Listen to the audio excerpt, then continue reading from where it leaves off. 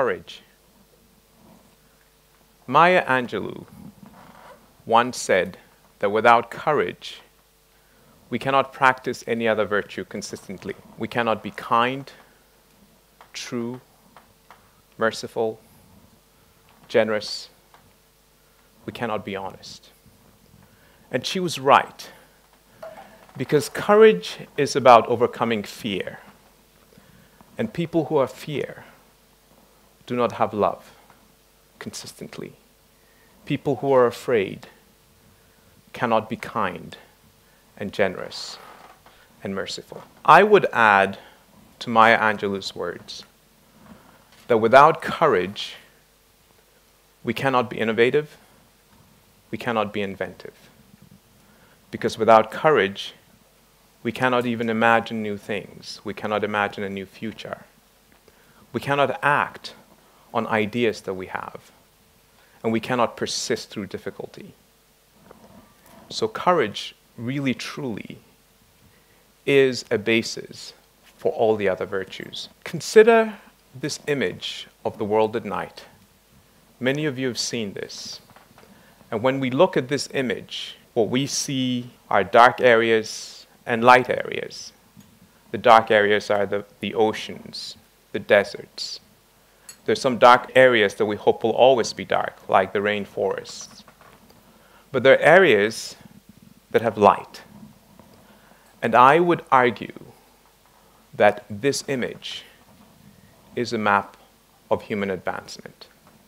This is an image of economic and technological advancement in humanity.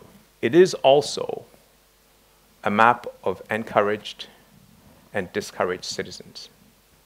It is a map of encouragement and discouragement. The world has seen a couple of perfect examples, Germany and Korea. Let's consider the Korean Peninsula. Same people, same culture, same colonial history.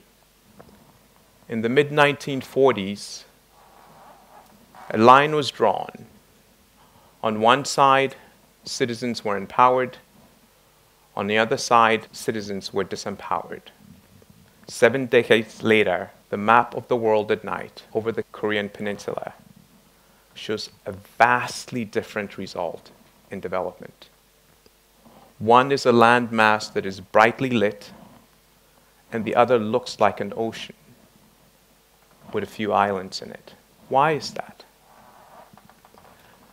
And by the way, this phenomenon we saw with East and West Germany.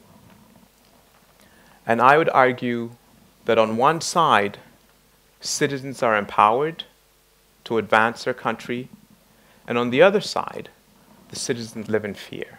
The conversation I want to have with you this afternoon is about how we nurture courage. And I want to focus on just a few things.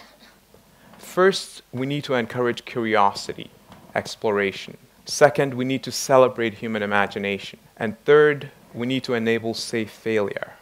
We need to provide spaces for people to learn through trial and error, of learning from mistakes that are not fatal. And education is a very powerful means to do so. Of course, with examples like Korea, the political economy and governance are also an issue. But let's talk about education. And in particular, the example of what we're doing at Ashesi University College in Ghana, and how we're addressing these three issues. First, creating a space where students can debate with each other and with the faculty, where they can take intellectual risks and can learn from each other, where students can collaborate on assignments, creating a space where students can pursue their passions in the arts, in the sciences and technology, and creating an environment where they can learn first by building, for example, a robot in a closed environment and learn from that, and then build a more advanced machine that navigates a more open and dangerous environment. When I talked about the Korean Peninsula, I talked about governance. I talked about leadership. And the leaders that we need in the world are leaders who have deep ethical postures, who care about their society. And that is why at Ashesi we really focus on ethics and encourage our students to run a student honor system that they control, where they hold themselves individually and corporately accountable.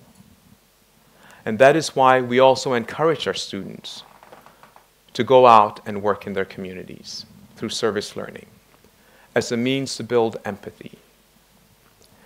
And when students have had this experience of exploring, of learning through trial and error, of reaching out to their community and solving problems, they build confidence, they build courage for their future. And I firmly believe that if our educational systems, from primary school through higher ed, do these three things: enable curiosity and exploration, celebrate human imagination, and provide safe learning spaces, safe spaces for students to fail and learn from them, and build deep ethical values, that we truly will light up the world. So that 70 years forward, if we look at the map of the world at night, it will be a brightly lit map where the only dark spots will be the oceans and the deserts and the carbon sinks that we want to maintain. Thank you very much.